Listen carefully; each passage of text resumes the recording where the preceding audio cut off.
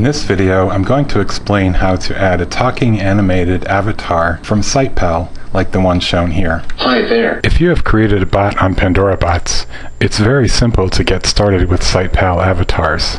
Go to your bot's control page and select the option to add an animated character with an Oddcast vHost face.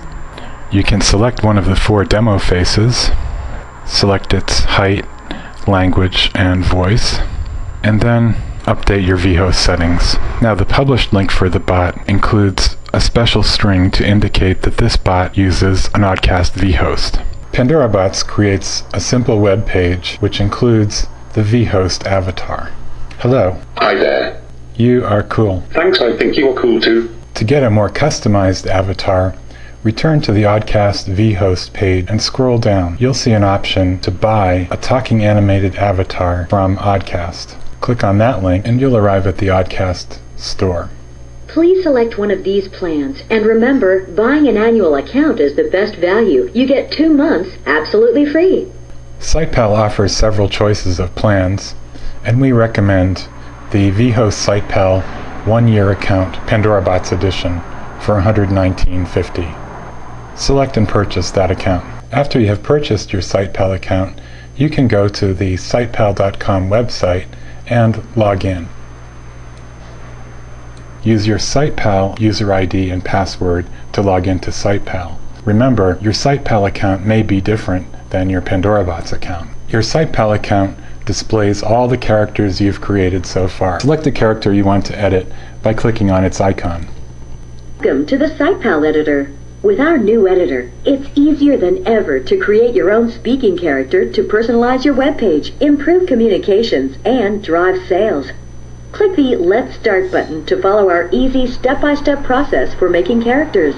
Ready? Using the Sitepal character editor, we can change the character, select different accessories, such as hairstyle, glass frames, clothing, headgear, facial hair, and you can select the mouth. When you're finished modifying the character, simply click on Save Scene. Once you have purchased your vHost account and created your customized characters there, you can view them on Pandorabots. Select the Oddcast vHost option, and now Pandorabots displays all of the custom characters you have created on Sitepal.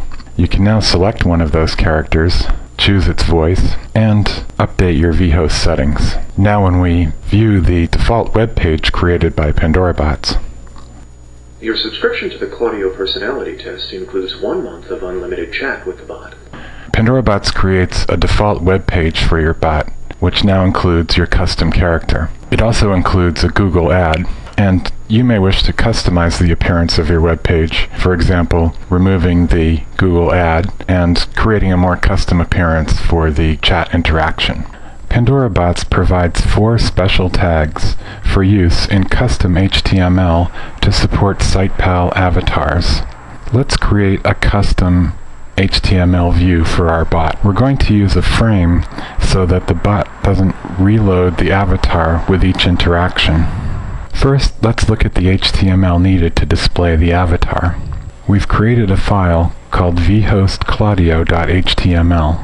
When we look at that file, it's very simple. Tag called vHost. The special Pandorabots vHost tags are indicated by the surrounding exclamation points. If we view the contents of that file, we can see that it displays the vHost avatar. Let's look at the page source of this frame. The vHost tag has expanded into a collection of JavaScript code.